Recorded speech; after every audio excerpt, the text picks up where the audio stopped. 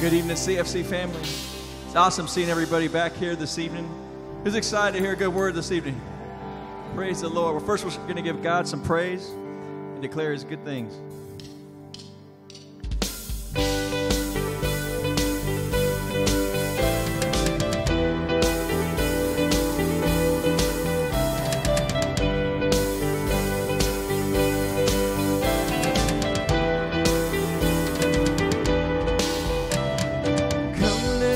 Worship our King.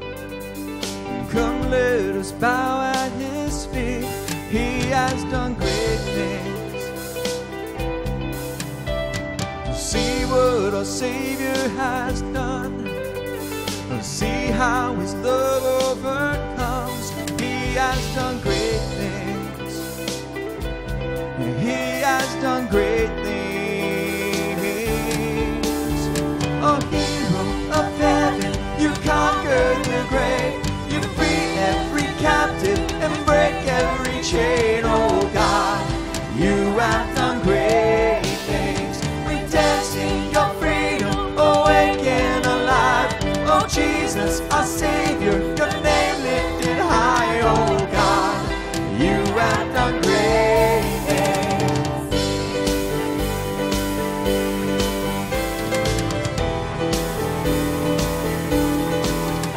You've been faithful through every storm.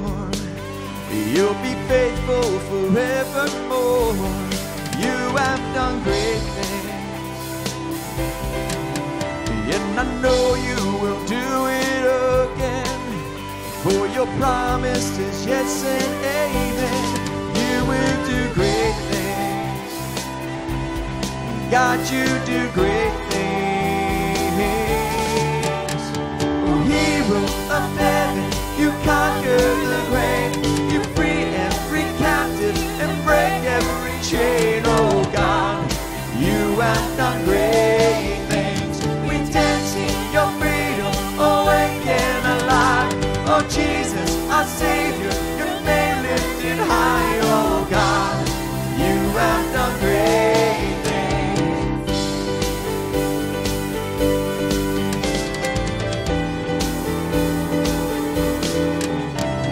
Oh, hallelujah, God, above it all. Hallelujah, God, unshakable. Hallelujah, you have done great things. Hallelujah, God, above it all. Hallelujah, God, unshakable. Hallelujah, you have done great things. You've done great things. Oh, hero of heaven, you conquered the grave.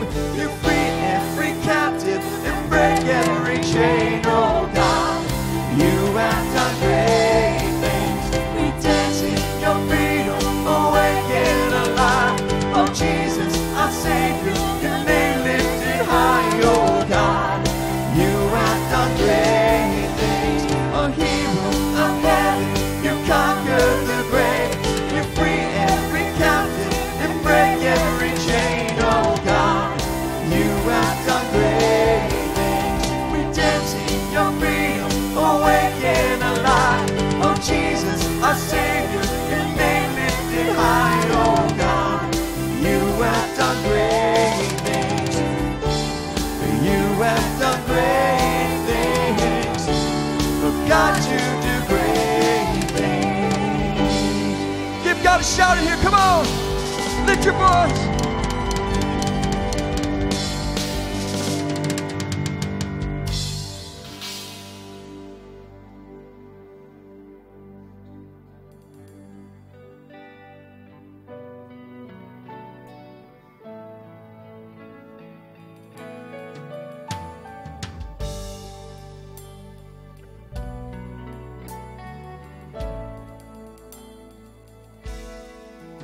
You give life, you are love, you bring light to the darkness, you give hope, you restore every heart that is broken.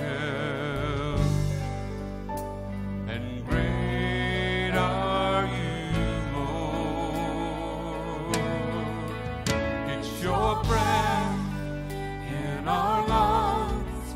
So we pour out our praise, we pour out our praise. It's your breath in our lungs.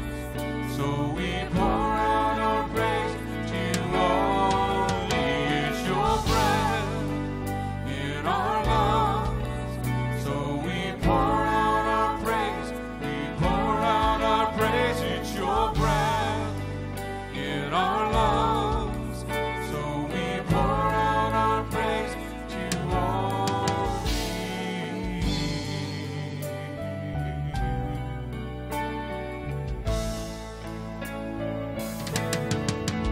You give life, you are love, you bring light to the darkness. You give hope, you restore every heart that is broken, and great are you, Lord. It's your breath in our lungs. So we pour out our praise, we pour out our praise. It's your breath in our lungs.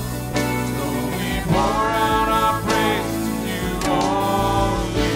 It's your breath in our lungs. So we pour out our praise, we pour out our praise. It's your breath in our lungs. So we pour out our praise to you only.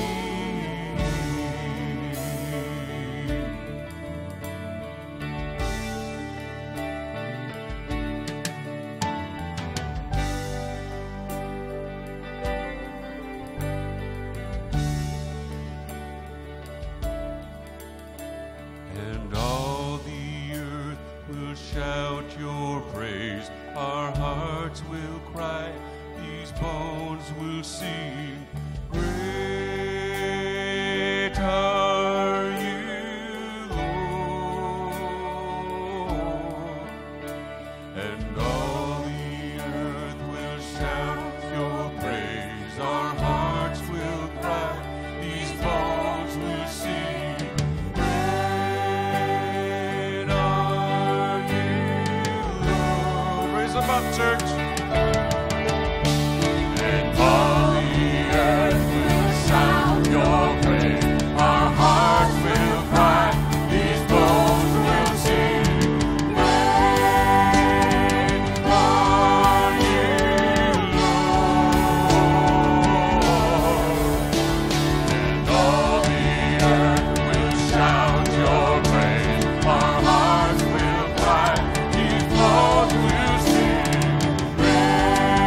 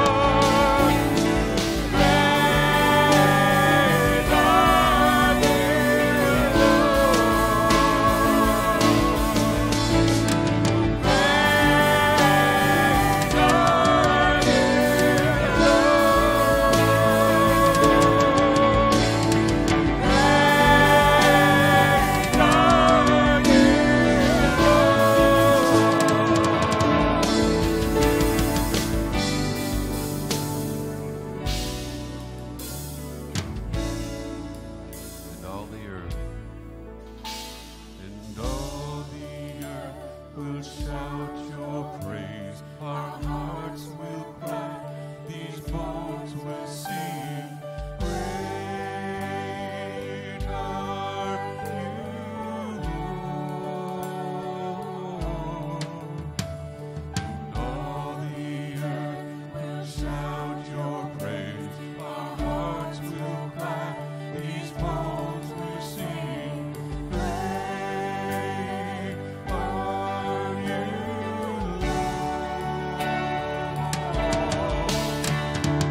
all the earth will shout your praise. Our hearts will cry, these bones will sing.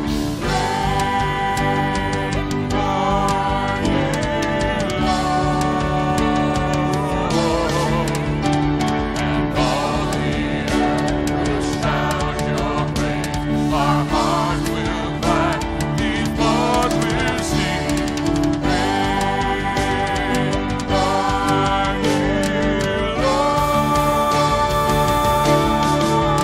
It's your breath in our lungs, so we pour out our praise. We pour out our praise. It's your breath in our lungs, so we pour out our praise to you only. It's your breath in our lungs, so we pour out our praise. We pour out our praise. It's your breath in our lungs, so we pour out our praise to you only. It's your breath in our lungs, so we pour out our praise. We pour out our praise. It's your breath in our lungs, so we pour out our praise to you only.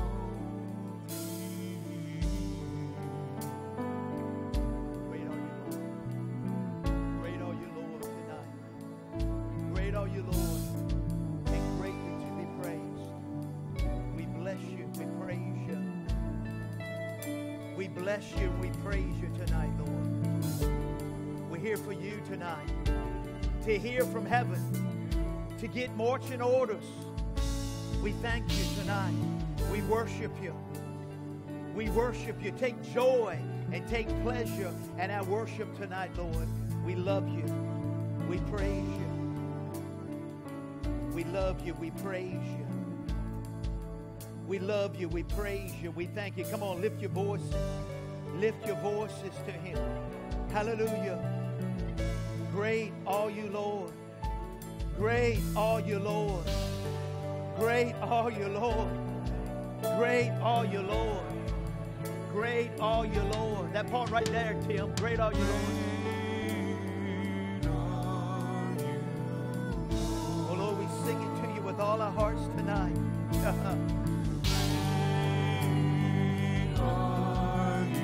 Great are you, Lord, and greatly to be praised. Great are you, Lord. Great are you, Lord. And all the earth will shout your praise. Our hearts will cry, these bones will sing. Great are you, Lord. And all the earth will shout your praise. Our hearts will cry, these bones will sing. Great are you, Lord. And all the earth will shout your praise. Our hearts will cry, these bones will sing. Great are you, Lord. And all the earth will shout your praise. Our hearts will cry, these bones will sing. Great are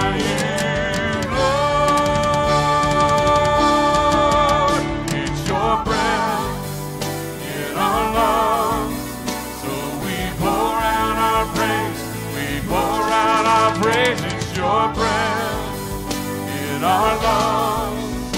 So we pour out our praise to you only. It's your breath in our lungs. So we pour out our praise. We pour out our praise. It's your breath in our lungs. So we pour out our praise to you only. It's your breath in our lungs. So we pour out our praise. We pour out our praise. It's your breath in our lungs. So we pour Sing it again. out our praise. Right there, right there.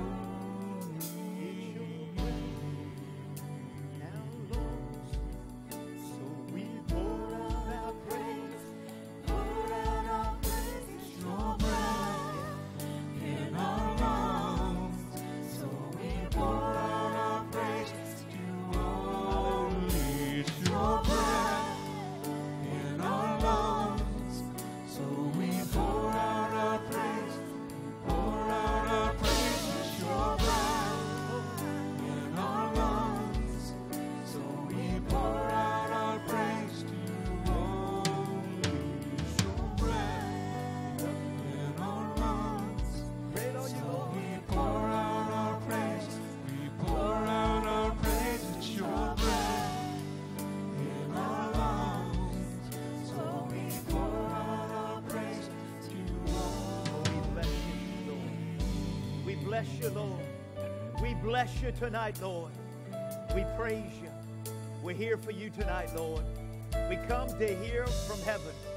And Father, we know our anticipation and our expectation gives you an invitation. And so, Father, we thank you tonight that the Word of God will gain entrance in our hearts and our lives. We thank you that you speak by your Spirit and to us. And we thank you that by your church, great and mighty things will happen. We thank you for the needs of the people being met tonight by your mighty Spirit. For you are good, and your mercy does endure forever. And Father, for this, we'll give you the praise and give you the glory for it all now in the name of the Lord Jesus Christ. Let's lift our hands and thank him again. Hallelujah. Oh, we thank you tonight, Lord. We thank you tonight. We thank you tonight for your mighty works, your goodness to the children of men. Hallelujah. We praise you and we bless you tonight, Lord. Hallelujah. Young and old, we thank you every need met, Lord. We thank you for hearts open, minds renewed, lives transformed tonight. We thank you for the quickening power of your Spirit. And we thank you and praise you for it all in the name of the Lord Jesus Christ. Amen. Amen, amen, amen. You know, we all know that we have, a guest here tonight, Brother Joe Morris. Amen. And we want him to feel welcome. But you know what? What we really want tonight is the Spirit of God to continue to be honored and praised and thanked. And Brother Joe just be able to flow with the Spirit of God. So, Brother Joe, you just come right now, amen, in this presence of God. You direct us in what you want. If you want us to go back into worship, you want to go right on into whatever you want to do, you come on. We're just open tonight to the Spirit of God and the Word of God. Hallelujah. Amen, Praise amen, God. amen. Thank you, sir. Hallelujah. Praise God. Thank you, Lord. Hallelujah. Thank you, Jesus. Thank you, Jesus. Man, it's just good to worship the Lord, isn't it? Hallelujah. The most proper righteous thing we can do is to honor Him, to magnify Him. You know, people say, well, you guys just worship a lot. Well, we're grateful. He died for us. How do we show our gratitude? I can't buy him a sandwich. He's in heaven, but I can worship him. I can honor him and I can magnify him.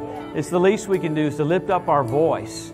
And from our own heart, from our own soul, great is the Lord. Hallelujah. To be magnified and glorified in all the earth. Hallelujah. Jesus lifted up. Hallelujah. Amen, amen, amen. You know, we're going to be singing songs forever. Oftentimes people think, well, we're just going to worship during that 1,000 years. No, but you're going to want to worship all the time. When you see Him, you'll go, I know we're doing other things during that 1,000 years. We got duties, but you'll want to go stop the duties because I got to lift my hands up. I got to magnify Him. I got to glorify Him. I can't help but praise Him, for He has done great things. Holy is His name. Hallelujah. Praise God, praise God, praise God. Amen, amen. Well, I guess you can be seated. Thank you, guys. Give the band a hand. Praise the Lord. You guys do such a great job. Thank you, thank you, thank you. I like that guitar too, man. That's so awesome. Praise the Lord. I try to watch him make those moves on that guitar and pray that one day I would be able to do that. Hallelujah. Praise the Lord. Amen, amen. Hey, thanks for coming back on Sunday night. I know you're busy. People have a lot of stuff going on, but we're so close to the catching away of the saints, of the rapture of the church, that it's fitting that we come and come to church more than normal. You know what I mean? Like, I believe we'll have badges in our house in heaven. Like, we went to church on Sunday nights, went to church on Wednesday nights. There'll be little things in your house that'll be a reminder of your faithfulness, because you're communicating you love Him. You're communicating you love Him. If you're married and you never want to spend time with your spouse, you might want to work on your marriage a little bit. Amen? Well, you're spending time with the Lord, coming to church. You're communicating to Him you love Him. And your actions preach for you. If you're really hungry, you'll come. And there's something John Lake said about hunger. He said, if there's anything, listen, John Lake said, if there's anything I could pray for the believer, that they would hunger for God. Because there's something about hunger, man. It'll make you climb over a mountain. It'll make you do whatever. So we hunger for Jesus. And it's my prayer this afternoon when I was praying for you that Jesus would be unveiled to you in a new way. That you would see Him high and lifted up with His train filling the temple. That there'd be a realization about Him redeeming you from the curse of the law. That you'll see that He purchased you and how you take part in what He did for you. You command it in your own life and you bring to pass everything that He did for you. All full scope, full scope, full scope. If you got trouble with your mind, the chastisement of our peace. He was berated mentally so you don't have to be berated mentally. His back was ripped wide open so you can be healed.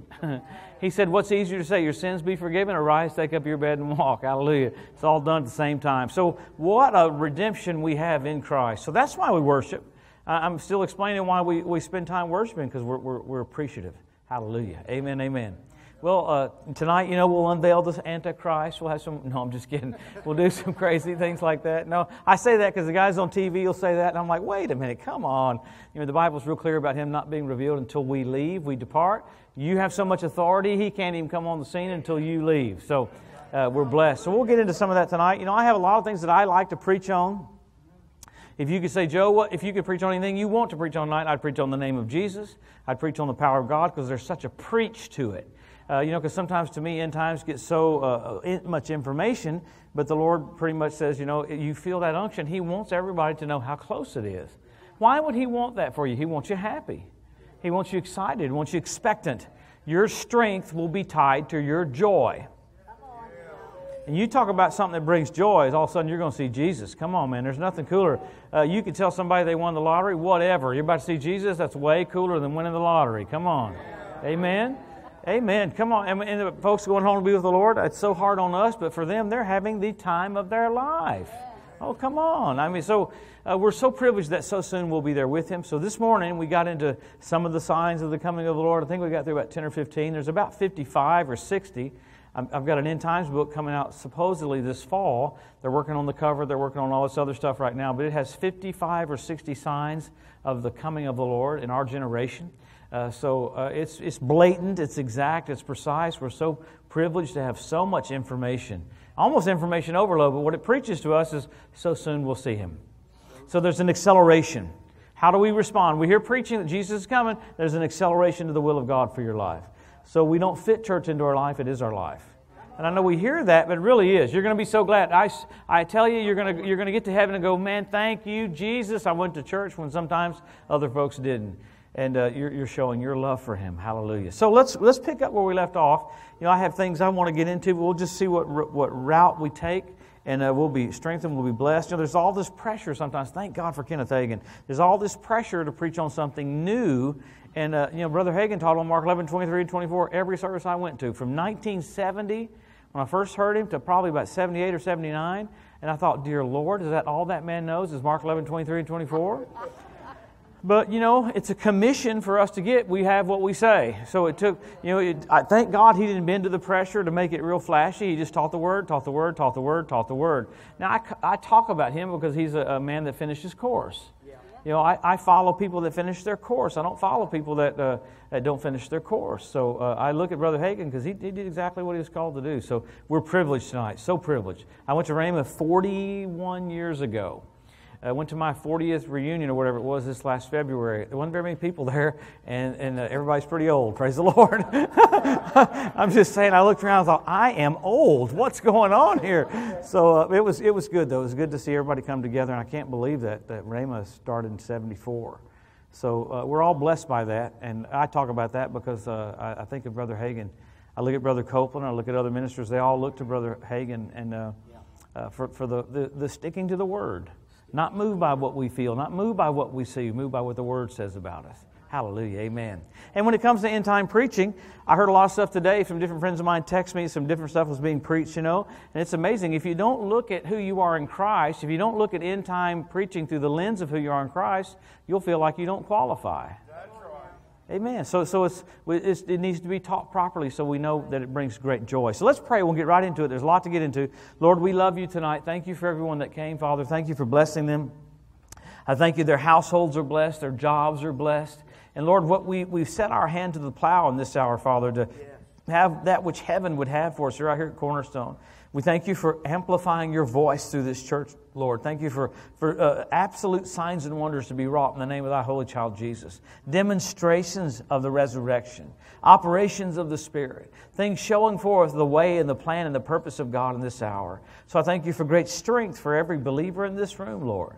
A supernatural endowment of revelation, insight, that we know the hope of our calling. I thank you for a spirit of wisdom and revelation in the knowledge of you, that we'd have more reverence for you, Jesus. We'd lift you up. Thank you for dying for us. And when it comes to all this information about your return, help us see how close we are so that we can make adjustments, we can make changes, and we can have great joy. We thank you for it. In Jesus' wonderful name, and everybody said amen. Go back there to Luke 21. We'll pick back up there, and I want to kick back into making sure that you look at end-time preaching through the lens of who you are in Christ. For instance, like today, I heard of someone preach something that was a little bit weird, and I try to preach this as much as I can, like the 10 virgins. We all hear that. And people preach, well, if you don't have oil in your lamp, you're not going up in the rapture. He's not talking to the church there. He's talking to the world. He's talking to Jewish boys there before the resurrection, and they need oil in their lamp. After the resurrection, you're him. Would Jesus need oil on his lamp? No, you're him, okay? And I know that freaks people out and it gets quiet when you say that, because I hear preachers preach, if you don't have your wick just right, you're not going up in the rapture. Still quiet again, so let me go a little further. No, see, once after the resurrection, you get born again, you're him. I might be the hangnail, I might be the little finger, I might be the little toe, but I'm still in the body. Amen. So you're blessed. You qualify. Why do you qualify? He purchased you. That's why it's called redemption. Has nothing to do with what we've done, has everything to do with what the Lord's done. And Jesus is real clear in Luke here. In Luke 21, we're going to get into a review of this morning, but he said, pray that you might be accounted worthy to escape all these things that shall come to pass and stand before the Son of Man. I don't have to pray to be accounted worthy, I am worthy. Amen. So notice the tone changes before the resurrection and after the resurrection. Before the resurrection, he's fulfilling the law flawlessly. He's having to do that. After the resurrection, there is no law. It's grace. So we're blessed. He sees you through corrective lenses. They've been stained in the blood of Jesus. Yeah.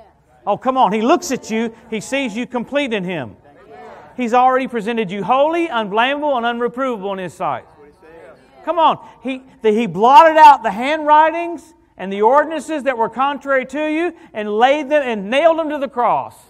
He disarmed Satan, just like right now Israel's disarming Iran. The last couple of days they've been doing cyber attacks all over Iran because they're getting close to getting a missile. Our Secretary of State said that Iran is weeks away from getting a nuclear weapon. So Israel's been blowing things up all over Iran. They're disarming Iran so Iran can't hurt them. Jesus disarmed Lucifer so he has nothing to fire at us. The devil goes, you just don't quite measure up. And I go, sorry about that. The blood of Jesus made me perfect. Nah, nah, nah, nah, nah. As He is, so are we in this world. So the tone changes. I say that because I'm not trying to be ornery. I'm just saying that. Why not enjoy the blessings of redemption? Who am I to not walk in the fullness of it? That's arrogance to say I'm not going to walk in the fullness of it. No, I'm going to humble myself. And if He made me perfect, I'll say I'm perfect. Hallelujah. So go to Luke 21. You pick out the verse here. We'll see if you're flowing. Come on, verse 24. He says in verse 24, they'll fall by the edge of the sword, and they'll be led away captive unto all nations. And Jerusalem will be trodden down of the Gentiles until the times of the Gentiles are fulfilled. Now, in my Bible, I marked 70 A.D. right there. Why? Because that's when that happened. Jerusalem was overthrown in 70 A.D. Notice how flawless the Bible is. Jesus was born in 2 B.C., went to the cross on 30 A.D., one generation, exactly 40 years later, Jerusalem's overthrown.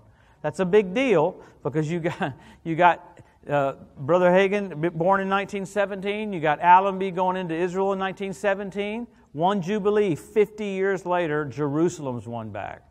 Everything's on a very, very flawless clock. I hear people saying, well, it's all adjusted. No, man, they're called moeds. They're set times. In the fullness of time, Jesus came. In the fullness of time, He's going to come back again. So the fullness of the Gentiles is pretty much done when Jerusalem's won back. Pretty amazing. It's amazing that everything revolves around Jerusalem. Won't it be something that we're going to see the King right there? You remember at the second coming, the Bible says there's a great earthquake right there where the Temple Mount is, and there'll be a cross that will form. The valley will split like this and split like that. It'll be a perfect cross. And the water from the Dead Sea is going to come right by Jesus, and it'll go out into all the earth and quicken all the waters in the earth. It gets near Jesus, and it comes alive. Hallelujah. Well, you know what? Jesus is not near you. He's in you. Come on. Hallelujah. So you're a carrier of the glory of God. Hallelujah. So then he goes a little further here and gets into detail in verse 29. He spake to them a parable. What's the parable for? To make what he had just said make sense or be clearer, because that's pretty extreme to go, hey, when you see this one event, time's up. That's pretty bold. So watch what he does to clarify that. He says in verse 29, look at the fig tree. That's the nation of Israel. Notice Hitler killed 6 million Jews right before Israel was regathered as a nation. Wow. The devil thinking he could stop the will of God from being wrought. Couldn't do it. You want to hear what's crazy? There's exactly 9 million Jews in Israel right now. Now hang with me. I can't believe I'm going to get into this. This is called bonus night. Hallelujah. We'll get into a little bit of everything. Zechariah 13 says that God will bring a third of them through the fire. 2/3 of Israel is going to die. So they're going to have another 6 million die during the tribulation. As Zechariah 13 tells you exactly how many Jews are going to get killed. 1/3 is going to make it through. The other 2/3 aren't going to make it through. And that's exactly the same number as the Holocaust in the 40s. I mean, that's sobering. That's so sobering. Thank God we were grafted in. Thank God He brought the Gentiles in. Thank you, Jesus. Come on. They missed the will of God for their nation. You know what? Well, it wasn't murder. It wasn't adultery. You know what it was? You know how they missed it? Complaining. They missed the will of God. Rose up the Gentiles because He got tired of His own family complaining so much. So it's amazing. In the Old Covenant, you can kill people, you can do whatever. The Lord's like, hey, I'll forgive you. You go to complain, He's like, I'm done. It's like the end of His mercy. He's like, shut up, quit complaining. So God brought up the Gentiles. Thank you, Jesus. Amen. So let's go a little further there. We'll get into the timing for a minute here, and we'll keep moving because we've got a lot to get into tonight. Verse 30, when they now shoot forth or bud, you see and know of your own selves that summer or harvest is nigh at hand. Likewise, in the same manner, when you see these things come to pass, run for the woods and freak out. No. I mean, that's what people have taught. You know, it's going to be bad. Everybody's going to be fried in the streets. You know, Jesus is coming back going to kill everybody. No, He said, I'm coming back and my reward is with me. Did I miss somebody? Or is everybody with me? Come on. No, you know, people have this tendency to think how bad it's going to be. For the world, it's horrible. For the world, it's absolutely horrible. But there's going to be pressure on them to receive Jesus. Thank God for that. It's just like Moses and Pharaoh. They're going to have the exact same miracles, to change their heart, because their hearts are so hardened. So the Lord's so sweet, He's going to send some flash and fireworks. I've said it every time I'm here. You got 7 years of fireworks coming, to get people's attention. You know, in high school when I was dating girls, I had a certain spot I pulled over. I told you, every date I'd pull over this one spot. I'd open up the trunk and I'd pull out fireworks and I'd shoot Roman candles off the back of my car. So I could say, you can't say you didn't go out and mean you didn't see fireworks. You do what you got to do. Praise the Lord. Amen. Whatever it takes. Praise the Lord. But every girl couldn't say, well, I never saw fireworks when I was out with him. Yes, you did. I shot them right there, right off. So you see the earth getting ready for this, man. It's like the earth's getting ready for this 7 years. And, I mean, there's an asteroid that NASA has labeled Wormwood in the year 2029. I was preaching in the Ukraine talking about signs of the coming of the Lord. And I talked about wormwood. This is 25, 30 years ago. And everybody gasped. I said, what's the deal with wormwood? It's the word Chernobyl in their Bible. Yeah. So if we were talking about today, if you looked at the asteroid sites online, NASA has one set up showing you the dates and times of all the asteroids that they've seen. Doesn't even show you the ones that they find out after the fact. This last year has been asteroid after asteroid after asteroid that they go, wow, it was a near miss, it was a near miss, it was a near miss. There were 3 in a row. One was 180,000 miles, the other one was 18,000 miles, and the other one was 1,800 miles. What's the combination of those three? 666. 3 6s equal 18. I'm like, dear Lord. So, I mean, this is happening right in front of our eyes. So let's go a little further because we got this is just review. Praise the Lord. You guys are so kind. I wanted to thank you again. I don't do it enough. Thanks for being so hungry. Man, your hunger will let the Lord say things to us that will help us answer questions and strengthen us. So thank you for being hungry. Hallelujah. Amen. So look, now he goes here in verse 31. Likewise, when you see these things come to pass, know, that the kingdom of God is nigh at hand. Verily I say unto you, this generation, what generation? The one that sees Israel regathered and Jerusalem won back, shall not pass away till all is fulfilled. He goes, heaven and earth will pass away. Actually, in the Greek, it's the word altered. Heaven and earth will be altered, but my words will not be altered. Wow. And then he says, take heed to yourselves, lest at any times your hearts be overcharged with surfeiting, drunkenness, and the cares of this life, so that day comes upon you unaware. So, look how Jesus says this here. You can be living when Israel's regathered, you can be living when Jerusalem's on back, and still be unaware. So he warns us there. In the Message Bible, it says, don't let the sharp edge of your expectation get dulled by shopping. You can get so busy doing stuff that your sharp edge of your expectation gets dulled. Why would He want you to have a sharp edge of your expectation? When you believe the Lord's coming back, it changes your life. Come on, you live different, you're nicer, you're sweeter, you're kinder, you're holy. If you think Jesus is coming tonight, I would pray we would think differently tonight. I guarantee if you knew Jesus was coming tonight, you'd go to bed like this, Lord, I'm going to take a little shut-eye, but I tell you what I'm going to do right here before I go to sleep. I love you. you'd be raising hands, you'd be raising your feet, you'd get your hair and pull your hair up like this. I'm going to bless you, Lord, because I know I'm going to see you tomorrow. If we had any brains, that's what we do. Come on, amen? In other words, if you got some brains, you'd go, I'm about to meet God. Come on, think about that. If you got brains and you go, I'm about to meet God, it'll alter you. Oh, come on, man. You talk about eyes as a flame of fire, feet like undefined brass. I'll give you some here. You know, the Lord told me, appeared to me in 87, told me to preach on the coming of the Lord. I said, I don't want to do that. He said, that's what you're supposed to do. Appeared to me again 3 years later, and all he did was look at me. Man, all love, white robe, olive sash. I'm sitting there in this office up in Michigan. He's standing right there, and he wasn't critiquing me, wasn't judging me. Here, I hadn't even done what he told me to do, and he's like, I love you just the way you are. Man, the next church I went to, I ran up and down the pews preaching on the coming of the Lord, because I don't want to disappoint him. So if we know we're about to see him, we don't want to disappoint him. He's not mad at you, not frustrated with you. When he appeared to me like that, I hadn't done what he told me to do, and it was all love, no critiquing whatsoever. Amen. Zero critiquing. Amen. We don't even know what that looks like. Religion's made us go, well, you don't quite measure up. He looked at me like, I love you just the way you are. Everything's cool. Well, man, the goodness of God led me to repentance. Hallelujah. Amen. So it changes. We learn all this stuff because it's time to change and make alterations. All right, so let's run through them. We went through them this morning. We're going to go through them because we've got to get moving what we're going to get into. You got Israel reestablished as a nation in 1948. You got Jerusalem won back in 1967. Then you got the Hebrew language restored. You got the Ethiopian Jews brought back. You got the fertility of the land of Israel. You got the revival of the Roman Empire. You've got the Temple Mount Institute. You got foxes showing up on the Temple Mount. You got fish showing up in the Dead Sea. You got the ritual baths around the Temple Mount filling up with water. This just keeps going. You got the birds, 172 different species of predatory birds. I went to the San Diego Zoo right after that happened, and I was taking my daughter and son-in-law, and I went up to this lady and I said, how many predatory bird species do you have? She goes, about 500 or 600. I said, what? Because when I heard that 172, I thought that's not possible. And this lady at the San Diego Zoo said, no, there's not 172, there's 500 or 600. God's got them in position for the cleanup of Israel in place. So if birds can get in position, the Temple Mount Institute in position, Russia in position, how much more you and I? Come on, what's the church doing? We're all in. Hallelujah. Amen? So you have all these signs. There's many more. Then you had the signals. You had the blood red moons. You got all that stuff happening. It's to make us aware. It's not to scare us. It's not to freak us out. It's to make us aware. When you're driving down the freeway and you see a sign, that says Washington, D.C., 150 miles, you go, oh my God!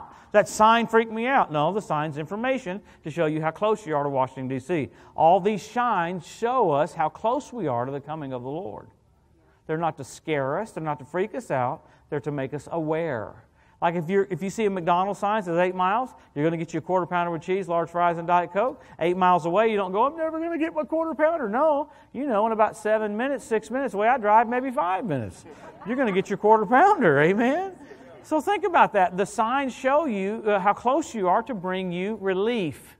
Oh, good, I'm almost there. Oh, good, I'm almost there. Oh, good, you're almost there. You're about to be raptured. So that's what we'll get into. Let's get into this. Man, there's been a lot of weird preaching in the last couple of years about the rapture. All these people are like, well, it's the doctrine that came about in every college. This is what they say. The rapture is a weird doctrine that came about from this crazy lady from the 1800s. The doctrine of the rapture of the church didn't come from some lady in the 1800s. It came from Paul. Paul said, I got it face to face from Jesus. I got it directly from him about the catching away of the saints. So let's get into all this. And if we've heard it some before, it's good to have another meal of it, I've had a cheeseburger. I like cheeseburgers again. Come on. Go to 1 Thessalonians. I like what John Osteen said. Go to 1 Thessalonians chapter 4. He said, you can tell when you've gotten a hold of a verse when you want to hear it over and over and over again. So we'll go to 1 Thessalonians. Now, think about this. This is the first letter written by Paul. What was the theme? Coming of the Lord. Now, they thought they were in the tribulation because Nero was killing so many Christians. Nero was dipping the Christians in oil and setting them on fire to be night lights for the city. So they thought this has to be the tribulation. Paul said, don't worry. The tribulation can't come and the Antichrist can't be revealed until there's a departure of the church. People thought it was a departure from the faith. If a departure from the faith brought the Antichrist, he would have come during the Dark Ages. There is a departure from the faith that he talks about, but this word is not a departure from the faith. It's the same word that Enoch was taken. It was a departure of Enoch from the earth. So when the church departs, the Antichrist can be revealed. Because you're withholding him right now. You can't have the Christ and the Antichrist here at the same time. The Bible calls you Christ. What concord hath Christ with Belial? So you're being the body of Christ, whether you're comfortable with it or not, God calls you him. Amen. Think of how bold we'd be if we got that in us. Come on now. Hallelujah. All right, so let's go to 1 Thessalonians chapter 4. You know the verses so well. Look at verse 13. He says of 1 Thessalonians chapter 4, remember Paul said, while I was with you, he was with them for 2 weeks. What did he preach on? The coming of the Lord, and the rapture, and the Antichrist. So isn't that something? Being with them for 2 weeks, that was his theme. He said, remember while I was with you, I told you these things. So it's amazing how God wants us to learn this so it brings peace. What peace would it bring? You don't have to be here during the tribulation. That's the peace it will bring. Amen. So look here at 1 Thessalonians chapter 4 and look at verse 13. But I would not have you to be ignorant, brethren, concerning them which are asleep, that you sorrow not, even as others which have no hope. For if we believe that Jesus died and rose again, even so them also which sleep in Jesus will God bring with him. For this we say unto you by the word of the Lord, that we which are alive and remain unto the coming of the Lord shall not prevent them or precede them which are asleep. For the Lord himself shall descend from heaven with a shout, with the voice of the archangel and the trump of God. The dead in Christ shall rise first, and then we which are alive and remain shall be caught up together with him in the clouds to meet the Lord in the air, and so shall we ever be with the Lord. How cool is that? He says here, wherefore, because of this, comfort one another with these words. So the teaching of the rapture was to bring comfort that you don't have to be here during the trib. The teaching of the rapture was not to freak people out, it was to bring comfort. And if you really look at that verse there, it's the word exhort. Exhort means to call nearer to God. So when you hear about the rapture of the church, He wants you white hot, fervent in spirit, serving the Lord. So the teaching on the rapture is to call you closer to Him. That's what exhortation does. When there's exhortation from heaven, it makes you lean in and get closer to Him. Just like, when you're engaged, how many of you when you're engaged to your spouse, did you talk more, not less? Colleen and I talk so much, we almost burned phones up. She's living in California. I was living in Tulsa. I was like, my phone's about to catch on fire. Why? You're engaged. You love each other. You want to talk more. But with Jesus, you want to talk more, not less. That's what that word means. Exhort, call nearer to God. So teaching on the rapture calls you nearer. So I've heard people go, well, the word rapture is not in the Bible. Yes, it is. In the New Testament here, where it says we'll be caught up, it's the word harpazo. That's the same word that Elijah, talking to Elisha, the sons of the prophets, told Elisha, don't you know that your master will be taken from you? That's the word harpazo. But you know what the word for it there is in the Latin, the first translation of the New Testament? It's rapture, rapture. So the word rapture is right there in Latin. So I don't know why people will fight for the right to go, that's not in the Bible. Well, Enoch was raptured. Elijah was raptured. That's not in the Bible. Yeah, it is. Jesus was raptured. The church will be raptured. The two witnesses will be raptured. The great multitude in the tribulation will be raptured. There's several raptures. So God does it. I've even been telling him lately, get your flux capacitor working because we're about to be caught up. Come on. Get that stuff set up, man. It's time for us to be changed in a moment, in the twinkling of an eye. Isn't it amazing? The shortest amount of time that can't be divided. All of a sudden, He's going to say, come up hither, come up to the throne of God. And your body's going to be recreated in a time that you can't even divide. It's so short. Glory to God. And all of a sudden, you'll never be tired again, never gain weight again. You'll have a brand new body. Hallelujah. Come on, my weight is perfect. I'm just not the right height. Come on. The stain of Adam's going to be taken off of us. Come on. We're going to be glorified right there. Boom. We're going to rock it up. The voice of the archangel. Remember the Bible says in the Old Covenant that the devil disputed with over the body of Moses. The archangel had to talk to the devil. He was disputing with the archangel going, you can't have him because he's on my turf. And the archangel goes, the Lord rebuke you. So at the rapture of the church, you can see the devil go, hey, they're on the earth belongs to me. And the archangel is going to go, the Lord rebuke you. And you watch, all of a sudden, we're going to rocket off the earth right up into heaven. Woo, glory to God. And so shall we ever be with the Lord. Come on. There's an event coming so soon that's going to be the coolest thing that's ever happened to us or ever will happen to us. We'll always look back on, do you remember the day we were raptured? Woo, you bet I do. Glory to God. Man. We will never be tired, never be bored. Man, what a cool thing the Lord has for us. There's a specific thing about the church age. In the ages to come, He'll show forth His goodness and His kindness to those that first trusted in Him. We trusted in Him when we couldn't see Him. Wow. So we're going to be a part of this ruling race called the church that'll rule over all the natural races forever through eternity. You're going to have oversight over people. Amen. So you might as well get ready for it. There's a lot of great things ahead. Right now you're writing your resume for what you'll be doing during the millennium. Amen. Hallelujah. All right, so here, this rapture, what a cool thing. I mean, it's amazing how there's so much preaching against it right now. It's why? Because we're about to be raptured. The devil wants to do everything he can to disqualify the truth of the Word. The truth of the Word is you're going to be caught up. So, I remember the old songs, the grave shall burst open. The graves aren't going to burst open. Those people that have already gone home with the Lord, their body's going to be recreated. They're going to go right through the coffin, they're going to right through the earth, and we're going to meet them in the air. Hallelujah.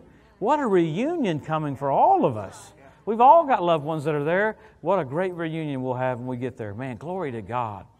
Fun things ahead. Fun, and Daddy won't take the T-bird away. Praise the Lord. Amen. So let's talk about several things about the rapture. It's an event that's getting ready to happen. I believe we're so close to it. And we'll get into more of that about the timing here in a little bit. But let's talk about the number one purpose for it, is that we need a different body. This body is basically has the seed of Adam, has the stain of Adam. And He says we're going to put on immortality. The Bible says we long to be clothed upon with our body which is from heaven. And all of a sudden we're going to have a brand new body. Because you think about it in the Old Testament, if you look in Exodus 19, God said, put a fence around the mountain, lest they even get near to gaze at me and die. Not because God's mad at them. He's just so holy and they weren't holy. So He said, don't even let them look at me. You could kill them. So here you got cherubim and you got seraphim all throughout the Bible, and they're created, Isaiah 6 says, they're created to go around the throne going, holy, holy, holy, Lord God Almighty, which was and is to come. The whole earth's full of His glory. And they've got to shield themselves from His glory. They're created to be right there, and they have 2 wings that cover their face, 2 wings that cover their feet, 2 wings they fly with. They're created to be there, still they've got to shield themselves. Where you're going to get a brand new body so you can walk in and talk to the Lord. Wouldn't it be weird every time you go see Daddy, you can't see for a week? I mean, wouldn't that be weird? That'd be odd. I mean, so we're gonna get a body that can handle that kind of radiance. The Bible says the glory of God that's in the face of Jesus outshines the sun. Didn't say there wouldn't be a sun, said there's no need for it, for the glory that's in Jesus' face. So how many if you're in a spaceship, you go past the moon, go past Mars, I think I'll go sit on the sun for a little bit. The closer you get to the sun, you go, it's a little too hot. The sun's the only type you have of God. That's why people worship the sun, because that's a type of what our Father's like. You want to see what He's going to look like? Go out some afternoon when you got shafts of light coming through the clouds from the sun. That's a picture of what your Dad's going to look like. You're going to look at those shafts of light coming out of His face. The Bible says in Hosea, there was the hiding place of His power. Shafts of light are shooting out of His side. Ezekiel said He's a fire from the loins up and a fire from the loins down. Woo, come on. The one who was, the one who is, and is to come. Well, all of a sudden, man, we're going to get this body so we can walk in there and talk to Him and not walk around for 6 months. Where are you at? No, we're going to get some glorified bodies so our eyes can handle it. Won't that be wonderful? Hallelujah. And we've talked about this. We know this. Let's go to the Scripture. If we want to get answers, we always go to the Bible. The Word gives you complete, clear pictures of what it'll be. Remember when Jesus was raised from the dead? You remember on the road to Emmaus? What a wonderful story. Don't you love that their eyes were holding to who He was? Don't you love how cool the Lord is? He doesn't let them know who He is. He's walking along with them. First thing He said to them after the resurrection, "Why are you guys so sad?" And they said, "Well, haven't you lived around here? They crucified our Lord." And the Bible says He would have kept right on walking, but they constrained Him to stay for dinner. They sat down with Him. He took them through the Word. Physically in their presence. They don't know who He is. He took them through Christ in the Old Testament and showed them Himself. Wow. Then all of a sudden He broke bread and then disappeared. And they said, "Ooh, that's Him. Did not our hearts burn within us the words that He spoke to us?" Man, you talk about a Easter lesson. That's the coolest Easter lesson you'll ever hear from Jesus Himself. Well, how cool is that? They're so freaked out. They go back and tell their buddies, "We saw Him. We ate dinner with Him. He disappeared." They go, "You're crazy." Thomas said, "I don't believe you. You're nuts. In fact, I won't believe until I see the hole in His side, see the hole in His hands. I will not believe." Jesus walks right through the wall. "Thomas, reach hither your hand, thrust it into my side. Be not faithless, but believing." He said, "My Lord and my God." So here, they freaked out and said, "He's a spirit," because that is kind of weird to walk through the wall. I mean, that's bizarre. He walks through the wall. He's a spirit. He goes, "No, handle me. A spirit hath not flesh and bone as you see I have." So He's in a glorified body, walks through the wall, but still can be handled. And you know the first thing He said was, "Do you have any meat?" He didn't say, "Do you have any salad?" He didn't say, "Do you have any broccoli?" First thing He said was, "Where's the beef?" So He can walk through the wall and He still has a normal appetite. He didn't say, think about it. He didn't say, give me some green beans and give me I like green beans. He didn't say, "Give me broccoli." Didn't say, "Give me kale." Where's the beef? I'm telling you, the number one thing you're going to see, well, I say number one, there's several things we're going to see about the Lord when we get to heaven. Number one, obviously, is His humility. Number two is how normal He is. Everything about Him is so cool and so normal and so fun, and He's been portrayed as this guy that's up there in heaven with a fly swatter hitting people. He's the coolest of cool, the normalest of normal, and He walks through the wall and goes, "Handle me. A spirit hath not flesh and bones, you see I have." He goes, "Let's have some burgers." Glory to God. What did Thomas say? "My Lord and my God."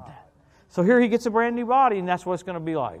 Let's look at the qualifications. Because, man, there's a lot of weird preaching about this. But go to verse 14 and watch the Bible answer our questions. Look at verse 14. "For if we believe that Jesus died and rose again, even so them also which sleep in Jesus will God bring with Him." So the qualification there to go up in the rapture is to be in Christ.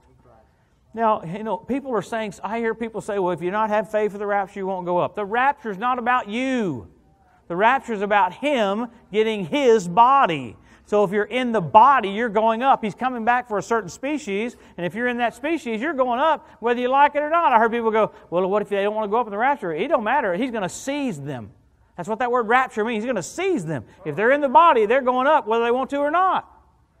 If I don't believe that, well, you'll find out. I mean, if you want to get to reading it correctly, that's what it says. He's God. He purchased you, and He's coming back for you. Like if I didn't have my leg, what if I was up here preaching without my leg? I'd be looking forward to getting my leg back. Jesus is looking forward to getting His body. We've made it about us. Am I cool enough? And I've told you what this lady said to me in Galveston one time. She said, how dare you say that if you're born again, you're going up? And I tried to use Scripture to help her. I go, you know, the Word's pretty clear about it. She was real sweet, but she was kind of bold about it. And so the Holy Spirit loves to magnify Jesus. Anytime you see Jesus being magnified, you can see the Holy Spirit in action. That's His job, is to honor the Son. The Lord said, tell her, ask her, whose works would she rather trust in? Her works or my works? I don't know about you, but my works are filthy rags. But I accepted Jesus and I accepted His works. So guess what? I'm born from above. Hallelujah. That's what He told Nicodemus. He said, you know, you're going to be born from above. That's what we are. We're born again. Amen. Glory to God. So He's going to say, come up hither, come up to the throne of God. Boom. We're going to go rocketing up to heaven. Wow, hallelujah. We'll go to there'll be a meet and greet, I'm sure. Then we'll go to the reward seat of Christ. Then we'll go to the marriage supper of the Lamb. You know how long the marriage supper of the Lamb is supposed to be? That's a year-long meal. You've been to a meal that's 2 or 3 hours, thought, man, this is a long meal. How'd you like to go to a meal that's a week? How'd you like to go to a meal that's 2 weeks? How'd you like to go to a meal that was 3 weeks? How'd you like to go to a meal that lasts a year? Woo, glory to God. I guess we'll probably get to try everything that ever was or ever will be. I don't know. Amen. Maybe there'll be portions of it different than that, but we'll see. So here, we got all this. We got the qualifications. What about the timing? This is something that I don't know why we weren't taught until recently about this, but the only little hidden reference in the Gospels to the rapture is hidden, clothed, but cloaked, because the Gospels only show second coming. Get that in your mind for a minute. The Gospels only show second coming, but there's one little hidden reference in John. Remember He said, in my Father's house are many mansions, or if we're not so, I would have told you. He goes, I go to prepare a place for you, that where I am, there you may be also. And I'll come again and receive you unto myself. When He said that, that was a Jewish man's way of saying to a woman, will you marry me? So Jesus basically just asked His staff to marry Him, they'd be engaged. I'm sure they all almost sat there like, wait a minute, this dude's proposing to us. Because guys don't propose to guys, amen? So here they're thinking, he's having out in the sun too long, he just asked us to marry him. Well, what would happen in the Jewish culture? A man would ask a woman to marry him. They'd be betrothed. The man would go back to the father's house. The father would oversee the building of a honeymoon suite, and the father would tell the son when the room is ready, and he could go back and get his bride. The bride would know about exactly to the day almost when they would come. I interviewed all these ladies in Israel. I go, how would you know how close it was for him to come? She said, well, there's several reasons. Number one, we knew how much money they had, so it's going to be, depending on how much money they had, it's going to be how elaborate the room is.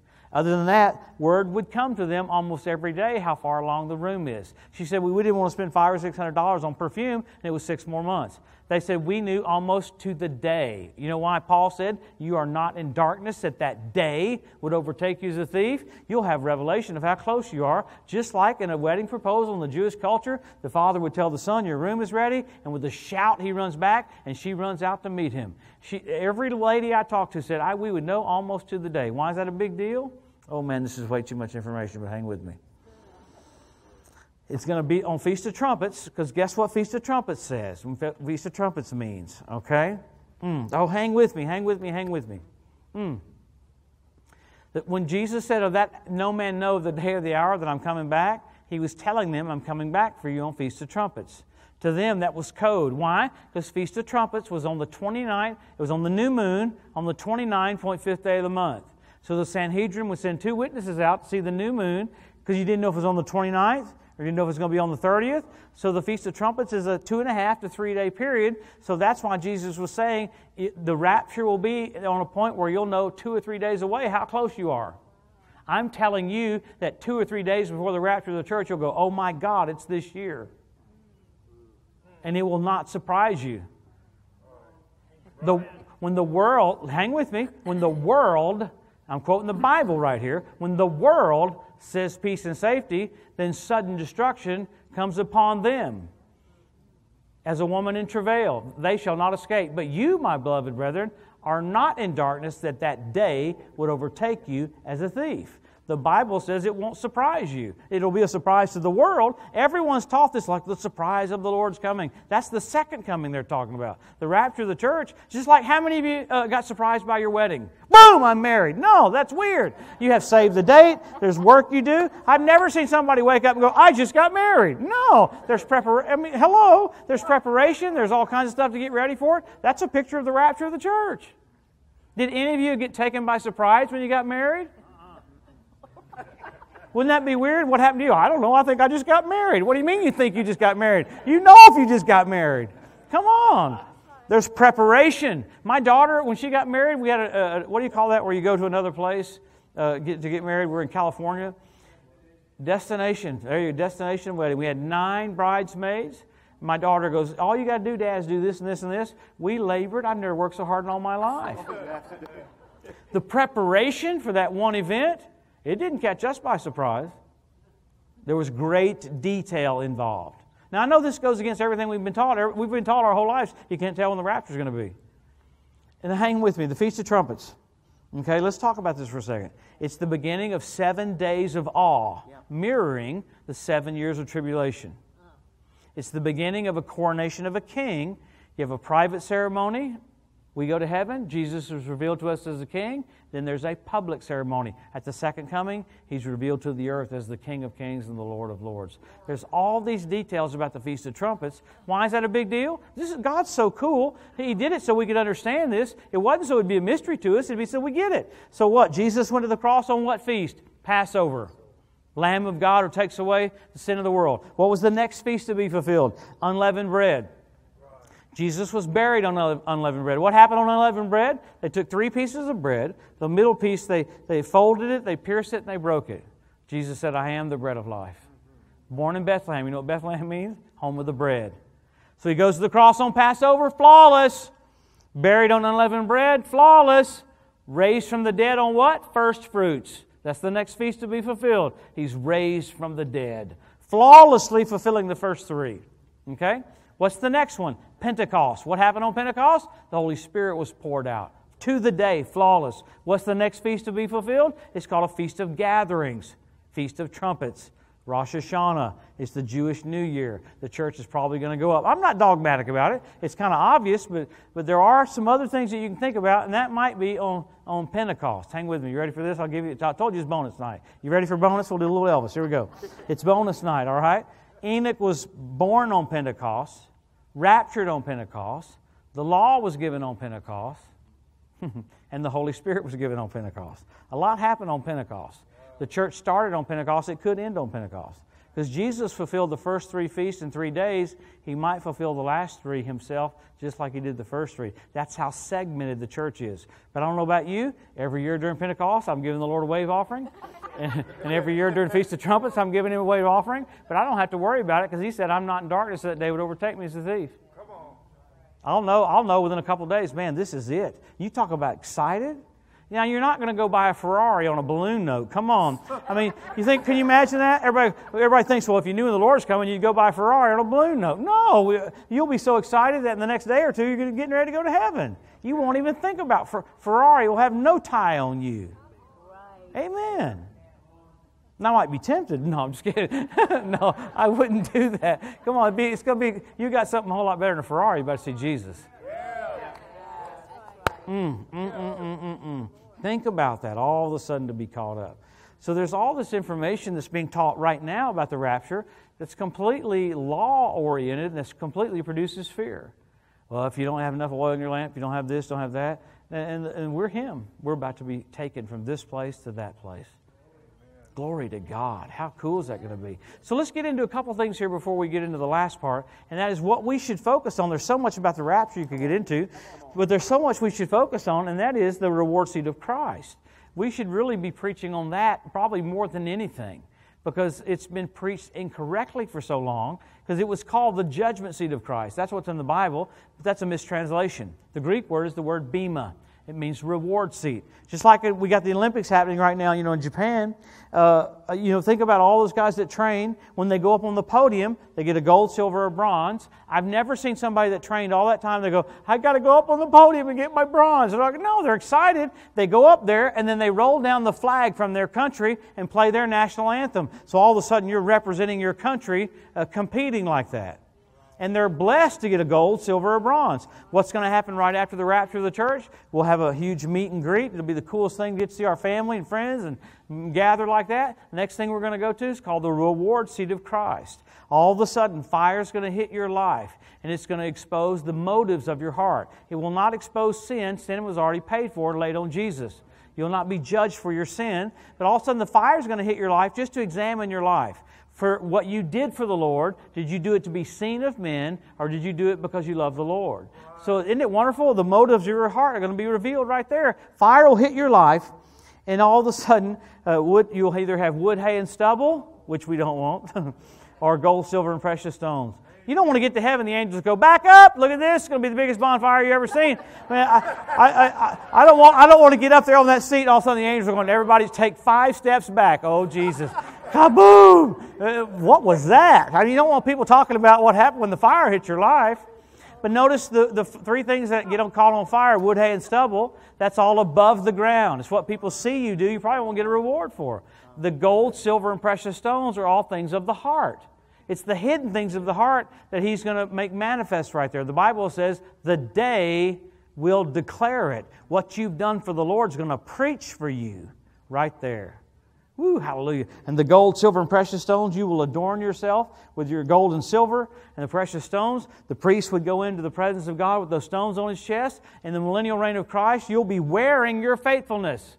Your robes will be indicative of how faithful you were. You'll have contrasting stitching right here that shows that you came on Sunday nights. There'll be another stitch right here showing you came on Wednesday nights. There'll be another stitch showing that you were faithful. There will be another stitch showing. You'll look at someone's robe and go, oh my God, you gave it your all.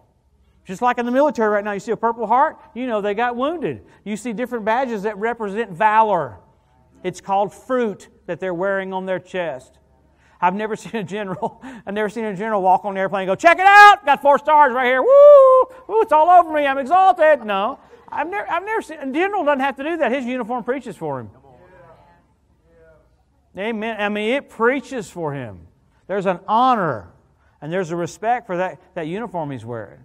Well, you're going to be clothed with glory and honor. That word from Daniel, that word means regal. When a military officer would put his regal uniform on, it's to show off his fruit. You don't want to be operating in the millennium in a Speedo bathing suit. Come on, man. Yeah, I think of my dad. I mean, my dad, bless his heart, he got sick, had a stroke. Led him to the Lord in the hospital, goes home to be with the Lord. He ain't got no robes, man. I'm going to be borrowing robes and throwing them on my dad. I mean, can you imagine? You'll be able to look at people and tell how faithful they were. You won't be jealous. You won't look at John Wesley and go, man, I wish I had his robe. No. You'll look at John Wesley's robe and you'll go, wow. You know why? He said, give me 10 men that hate sin and love God, and I will change the world. He said, let God set you on fire. People will come watch you burn. Woo, hallelujah. So we're getting ready. The amazing thing I'm talking about right now is you're going to remember these words. It's just about to happen. You're just about to be caught up. You're just about to go to the reward seat of Christ. And everything you ever did, we are so busy with things that you do that are unselfish, the Lord remembers them all. And the things that we did from the wrong motive, He's going to burn them up right there. But the things with the correct motive, you'll have a memory of it and to honor you for eternity. Wow. You'll wear your jewelry and go, check that out, gold, silver, precious stones, because you did the will of God. He loves you. He loves you. He loves you. He loves you. He wants to bless you. He wants to honor you. You'll never suffer humiliation. He was humiliated for you. Amen. Woo, hallelujah. But we need to talk about this because this is our next appointment. And it's probably the most important appointment that we have because it makes you examine your life. So however much time we have left, man, let's hustle. Let's go for it.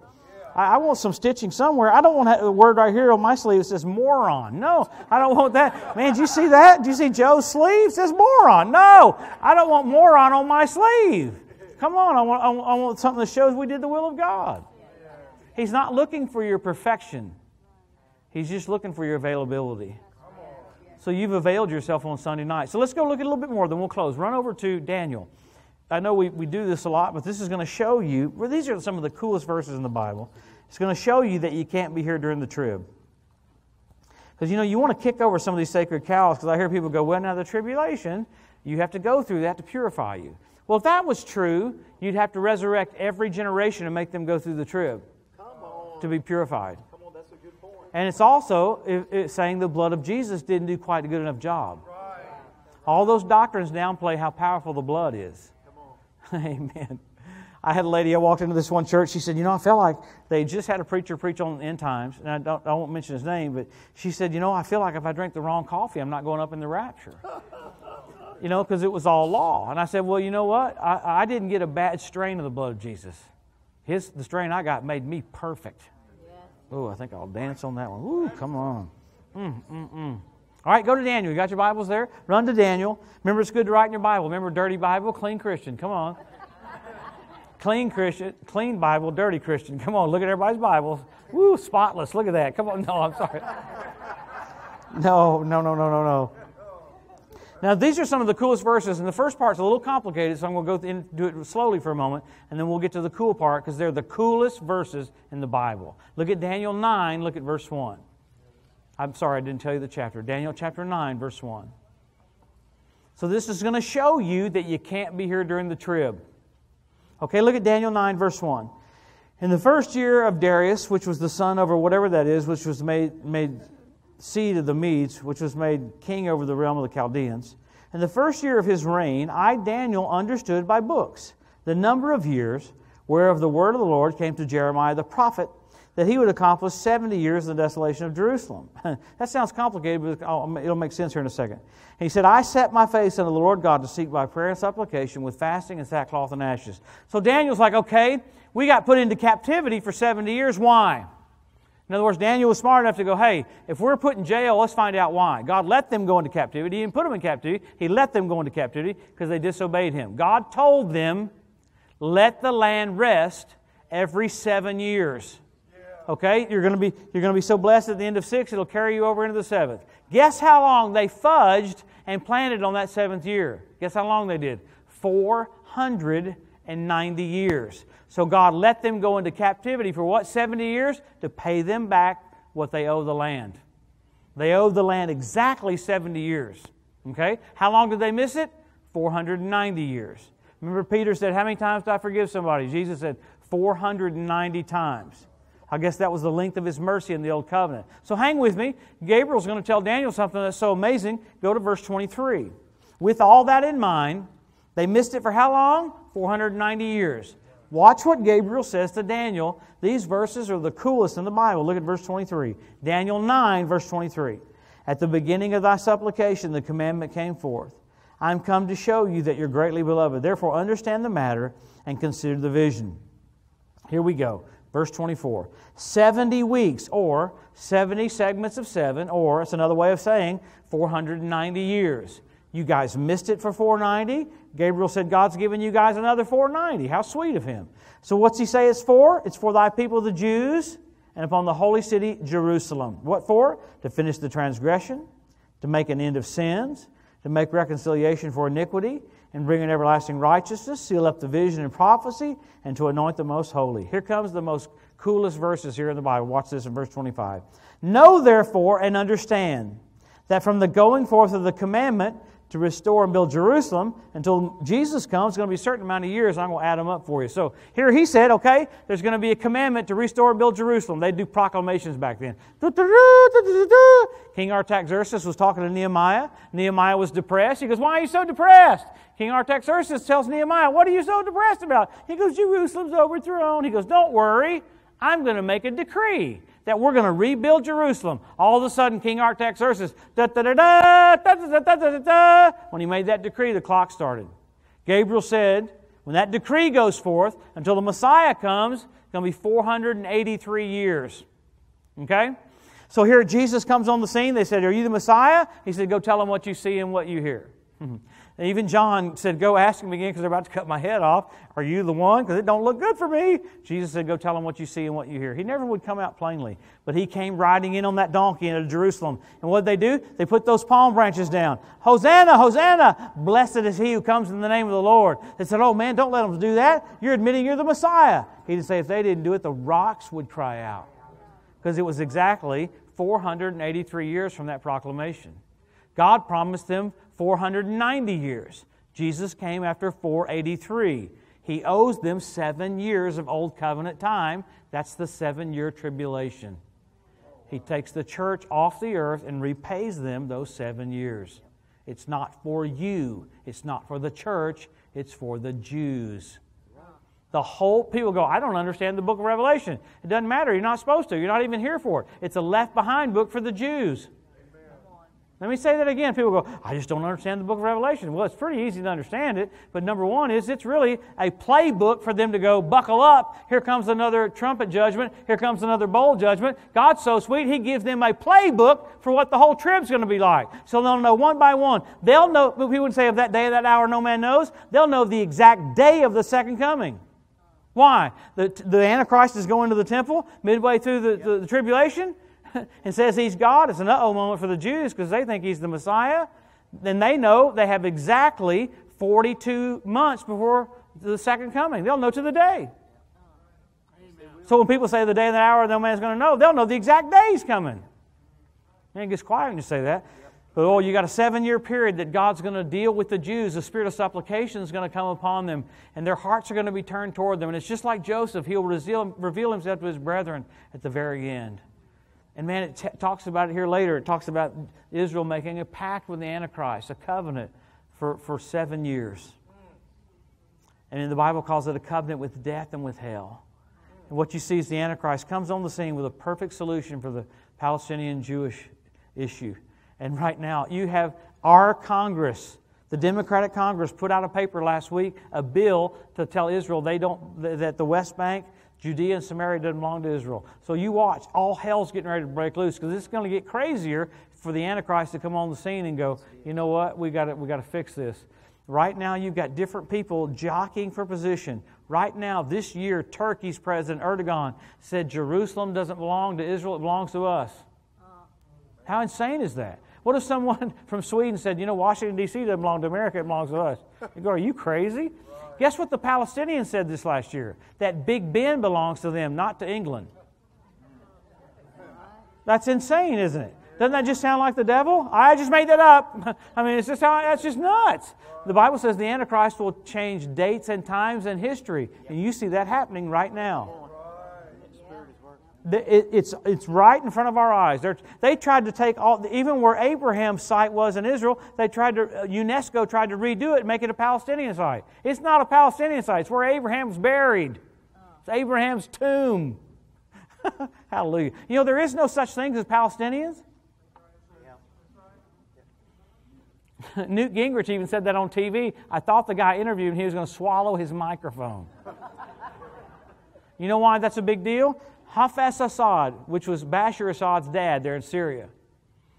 One of my buddies was with the Israeli Mossad. He said, you know, we thought we were going to have to kill him. We snuck into, I can't believe I'm going to say this. We snuck into his palace and checked his urine and saw that he had prostate cancer and he's going to be dead within 6 months. He was dead within 4 months. They didn't have, you imagine that they can go into someone's palace and get their urine? Wow. You know what Hafez Assad said to Yasser Arafat? Now, Yasser Arafat was the guy that started the Palestinian Authority, the PLO. He lived in Paris. Guess what his salary was? Get ready for this. The guy who started the Palestinian Authority lived in Paris, not in Gaza, not in Israel. He lived in Paris. You know what his salary was? $90 million a year. Hafez Assad told Yasser Arafat, there are no such thing as Palestinians. They were either Greeks, they were Arabs, they were Turks, or they were Jewish. So an Arab is rebuking the Palestinian Authority, saying, there's no such thing as a Palestinian people. You made that name up. You know where that word came from? Palestine? From David and Goliath. You uncircumcised Philistine. It means no covenant. So Lucifer named the land no covenant because God said, I'm giving you a covenant. I swear by my own oath that the land is yours forever. So Lucifer keeps trying to do the opposite of what the Lord's done. But my friends, so soon is the day coming, at the second coming of the Lord, the Bible says He obliterates him with the brightness of His coming. There's no negotiation.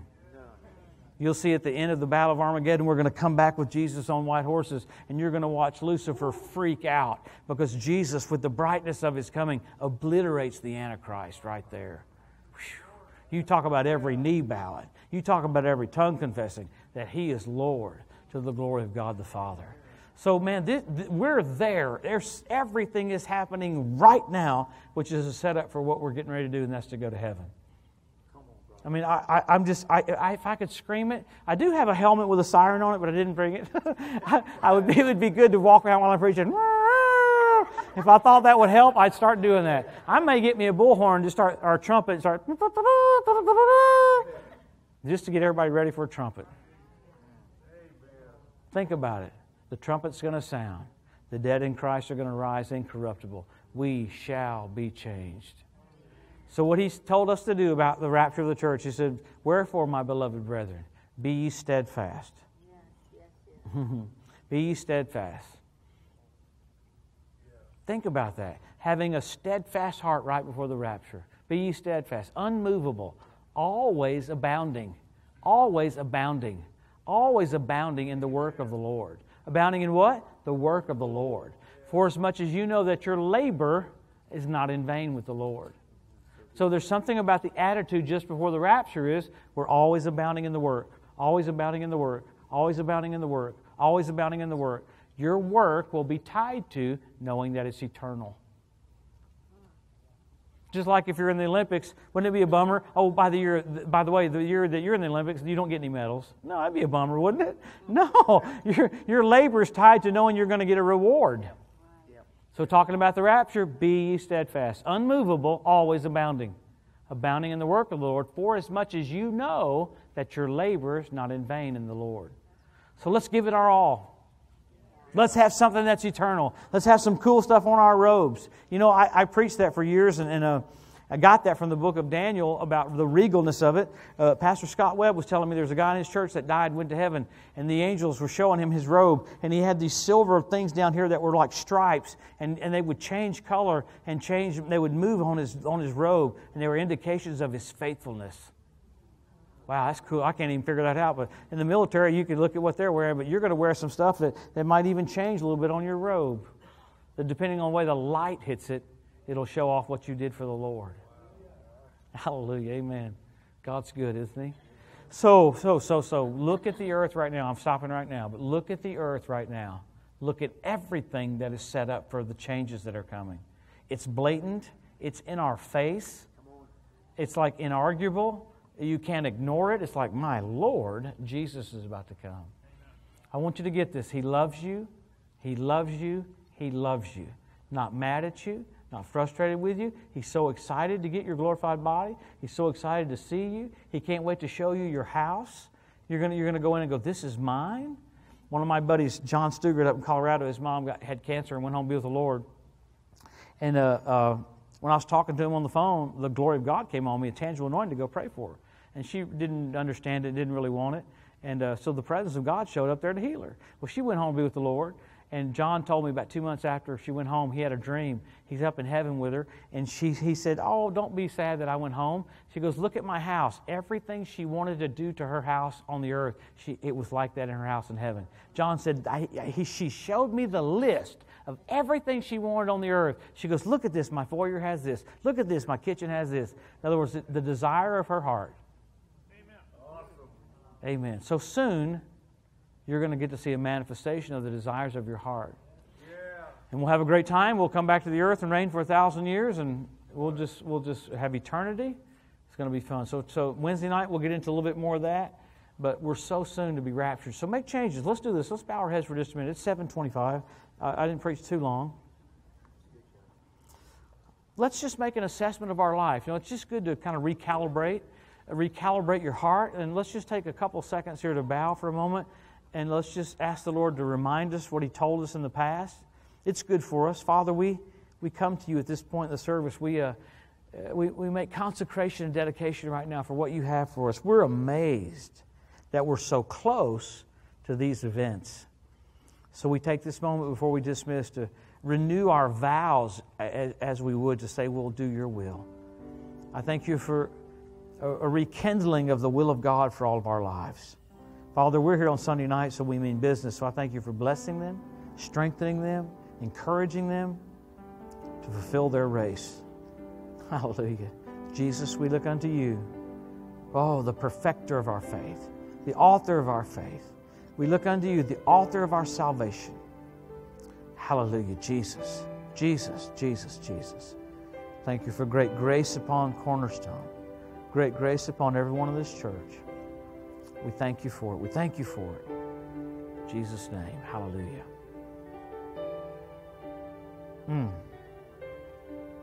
Hallelujah. Thank you, Jesus. Hallelujah. Thank you, Jesus. You know, he just said something to me, and I want to see if I can say this the way he said it. Don't be surprised or think it not strange that information he gives you for you to do will bring you joyfulness. It'll surprise you. Things that he's going to have you do will bring forth great joy. Because he's like a dad. He is a dad. Lord, we thank you. We thank you. We thank you for new orders, a refreshing of our old orders, and a realization of the authority that you've given with these orders. Thank you for making every person in this room a mouthpiece for you. Use them, Lord. We thank you for it. Thank you, thank you, thank you, Jesus. Now, in the old days, we would do this like maybe 70 through maybe 77, 78. We don't have to do it tonight, but we would come down and get on our knees, and the guy preaching would come by and just hit us on the head. He'd go, bam, do the will of God. Bam, do the will of God. I'm like, wow, is that necessary? But you know what? I'm doing the will of God. So I don't think we have to do that tonight, but let the Lord deal with your heart. Whatever He's given you to do, it'll be the coolest thing you ever did. You won't miss out on anything. You'll be blessed. He'll add to your life. Everything about Him is not, things aren't taken away, they're added. Now hang with me. I just feel it. You know, I have so much in my heart. I don't want the Lord to come back because I got so much to fulfill. You're not done at the rapture. The rapture is a beginning, not an ending. Because you can kind of feel that. Well, what about this? What about this? What about this? You're not done. We're going to come back and do stuff for 1,000 years. We're tasting of the powers of the world to come. So don't think about that. Go, you know what? The rapture, if you like to play the guitar, wait till you see this guy play the guitar in his glorified body. You won't all of a sudden turn into a weirdo. I hate the guitar. No, you'll be a better guitar player. Things are enhanced, not diminished. Let me say that again. Things are enhanced, not diminished. We'll get into that Wednesday night. So you have a wonderful future. Don't be sad about, you know, what about this? What about that? No. We're coming back and going to reign for 1,000 years. Let's thank Him, then we'll go. Lord, we love you. We magnify you. We magnify you. We glorify you. Thank you for dying for us, Jesus. Thank you, Jesus. Thank you, Jesus. Glory to God in the highest. Peace on earth and goodwill toward man. Lifted up the Savior is in all of our hearts and our eyes and our minds. We bless you, Jesus. We bless you, Jesus. Father, thank you for giving your Son. Thank you for redeeming us. We bless you and magnify you and honor you, Lord. Honor you, Lord. Hallelujah. Someone's getting your knee repaired. I don't know the whole details, but some kind of damage in your knee. I know that may be common, but I'm reluctant to call it out, but I'm going to do it. You're damaged. This other one's really popular or whatever. Whiplash. Whoever had whiplash, check it out. The Lord's healing you at 7:30. 7:30 on Sunday night. Whiplash. Lord, restore their neck and their muscles in their shoulders. Thank you for taking care of them. Hallelujah. Amen, amen, amen, amen. Somebody's got trouble with the blood flow to your legs. Your legs are healed right now in Jesus' name. Blood flow to your legs be restored right now in Jesus' name. Thank you for that, Lord. Thank you for that. You know, and I know this one is common, but I can tell you story after story after story after story. Someone's got irritable bowel syndrome. Your digestive tract's messed up. You don't have it anymore. You're healed. Praise God. Praise God. Someone's pancreas is coming alive. Your pancreas was like dormant or dead. Your pancreas is coming alive right now. In Jesus' name. Thank you for that, Lord. That's so sweet of you. Thank you for that. Thank you for that. Amen. Praise God. Thank you, Lord. Thank you, Lord. Thank you, thank you, thank you. The interior, somebody's ears being healed. Like the interior part where things come together, you know, all that stuff. The Lord's restoring it right now in Jesus' name. Thank you for restoring their ears, Lord. Appreciate that, Lord. That's so kind of you. Hallelujah. Amen, amen, amen. Praise God. Praise God. Thank you for that, Lord. Thank you for that. Thank you for that, Lord. Praise God. Hallelujah. Amen, amen. God's so cool. You know, I was in Sydney, Australia. I'd been in Brisbane preaching in the Rhema School, and I went over to Sydney to preach. And this worship leader told his wife, whatever you do, bring our daughter to church today. She's about 15, didn't want to come. He said, whatever you do, you drag her to church. So I was preaching on end times, and she was sitting about right there, and you could tell she didn't like it. You know, she communicated to me while I'm preaching that she wasn't excited about it. She's like sitting there going, well, I'm going to preach the message anyway. You know, I'm used to that. That's how my whole first 25 years of ministry was. I'm in 35 years now. Maybe 33 of it were all like that, you know. And so it was common.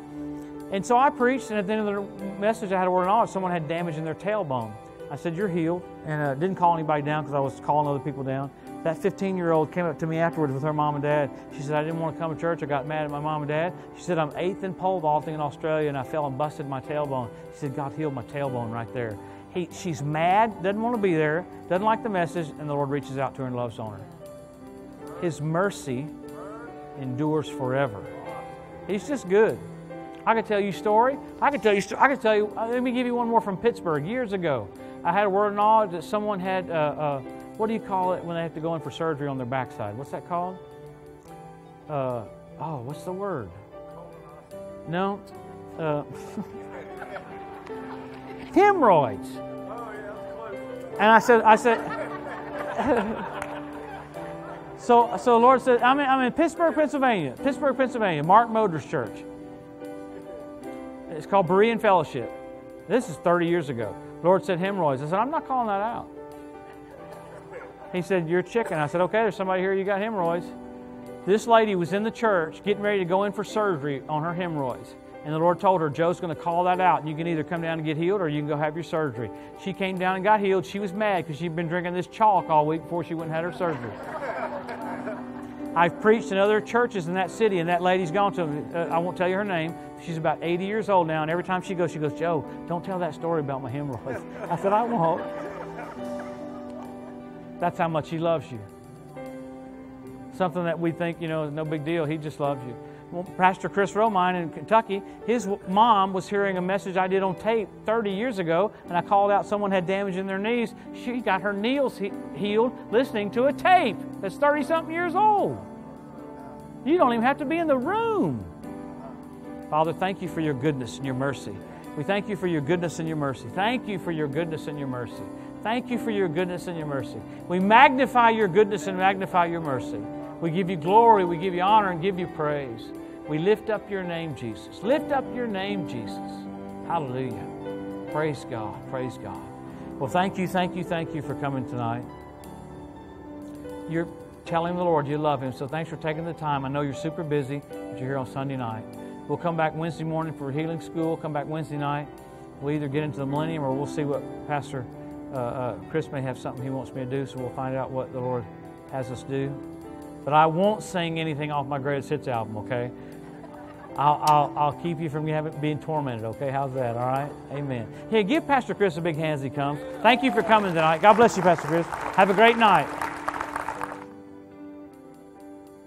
Now, before we go tonight, I want everybody to listen to me because I have a story to tell that Joe hasn't heard either. Keep on playing, brother. It's fine. 1 year ago, Joe was here. 1 year ago, I want to tell you a story, a true story. Because every life in here counts. I look around, I see young and old. And even though tonight is very much like a year ago, we have many people that come to church. You just assume everybody's saved, living for the Lord. We can assume. Everybody say assume. Assumption is the wrong thing. Okay? And so we never know where people are at. But 1 year ago, Joe was here. Comes with the same week every year. That's just the way we have it set up. That Sunday morning he came, there was a gentleman that had moved back to our area. He was living on the West Coast. He came back, grown man, was having some issues and some challenges in his life like many people do. And when he moved back to be with his family here, his mom and dad, he began to attend the church here just like his parents did. And this is a pretty amazing. He had been coming for about 4, 5, 6 months when Joe came. And that morning, he came with his parents. He's grown. He came with them. And His mom said this. It was pretty amazing that when he left service that morning, here's what he said. He said, "We coming back tonight?" And she says, well, we can. He says, I like that. I like to come back tonight. You know, that Sunday night was very similar to tonight. Joe taught the Word of God. Amen. At the end of the service, he turned it over to me. Okay? That night he called some words of knowledge and different things. But I had impressed in my heart that to give an altar call.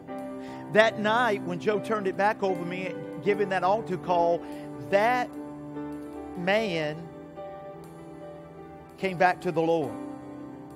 As a kid, he grew up, he received Jesus, he walked with the Lord, he had gotten away from God. He'd done his own thing like the prodigal son.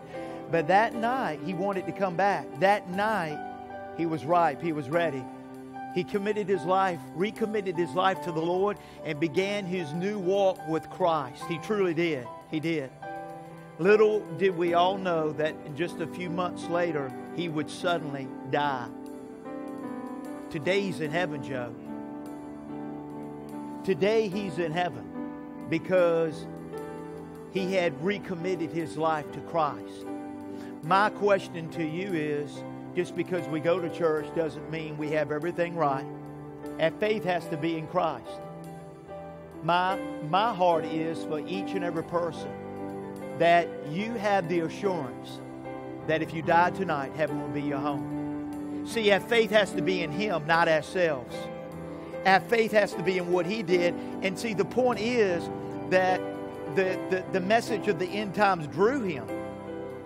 And it got him to a place where he realized that Jesus could be coming back anytime. I should be ready. What about you? I said all that to say this. What about you? I'm not wishing anything happened to you, anything this. But if you died tonight, where would you spend eternity? Do you know Jesus as your Lord and Savior? He wants you to know because He loves you. He died for you. He demonstrated His own love towards us. Even while we're yet sinners, Christ died for us. Also tonight, if we have gotten away like that man did, away from the Lord, He allows us to come back. I like to say it like this: God allows U-turns. Amen. You know, in the old school, when you had before there was all the cars and you had the navigation system, and then now your phone. Okay, now people just use their phone. Before, when you had the old school Garmins and TomToms and when you got off the path you were supposed to be on, it says recalculating.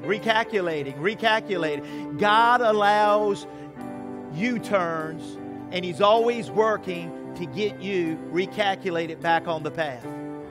So if you're not walking, if you don't know Him, or you're not walking with Him tonight, I want to invite you to come to Him.